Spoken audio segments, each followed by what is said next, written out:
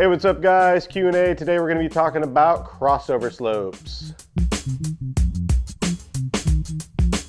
So just like we said, we're going to be talking about dB slope. So we're going to get into the question. This question is from Sherman from Facebook.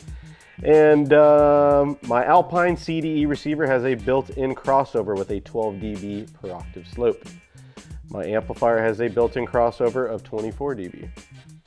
Does the slope of the receiver and the slope of the amplifier add together to make 36? So before I start to answer the question, for those of you that may not be familiar with what we're talking about here with a decibel slope, there is 6, 12, 18, 24, 36, 48, etc. I could keep going. So as an example here, a 6 dB slope will drop 6 dB every octave, and so forth. So a 12 would drop 12 dB, a 24 would drop 24, 36, etc.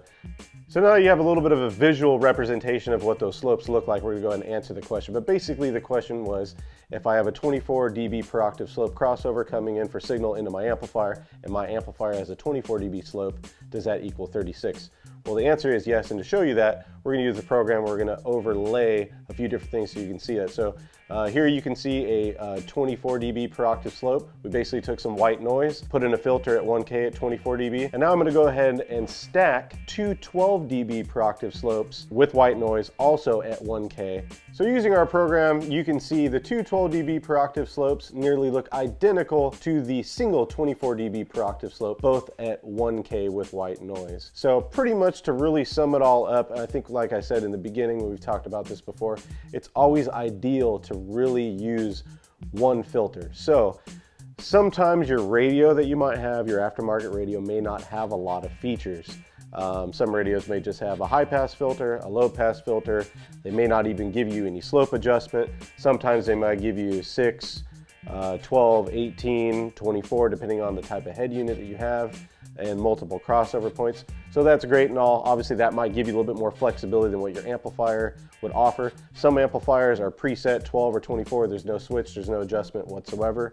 So realistically, you're really gonna wanna go with whatever gives you the most flexibility to tune your system. That's just my personal opinion. So as an example, if I had a really high-end deck that had a 12, a 6, a 12, an 18, a 24 dB per octave slope capability, I would probably more than likely leave my amplifier full range, and I'm going to do everything at my head unit. Maybe my head unit doesn't offer a lot of flexibility, but maybe my amplifier has a few more functions on it.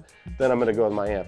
Usually you're just going to always typically want to have one, you're going to want to use one crossover. Or for those of you that have a nicer processor, you're going to want to leave your head unit full range, and then you're going to use everything in the processor and cross everything over there. Choose all your slopes inside the actual DSP itself, and the amp's going to remain full range. So realistically, at the end of the day, they do stack, and that's why it's best to get the most accurate adjustment for your system and the correct settings is to use one filtration method. So either the head unit or the amplifier. Otherwise, they're going to stack. It's not going to be right. That's not what I would suggest.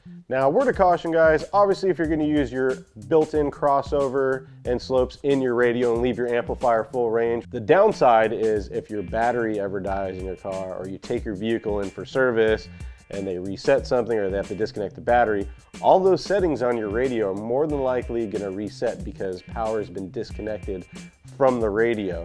So the caution part is that if you're not familiar with your equipment and somebody else gets back in there, or maybe you're not understanding of what happened, oftentimes the radio is going to reset back to its factory default settings, which means those slopes aren't going to be set, your crossover points for your high pass or low pass filter aren't going to be set, and now you have no filtration on your amplifier. So one, it's probably not going to sound good, and two, you run the risk of damaging the speakers that are connected to the system, because now they're not crossed over properly, and if you aren't aware of that, then you're going to damage them. So it's really important to know your equipment.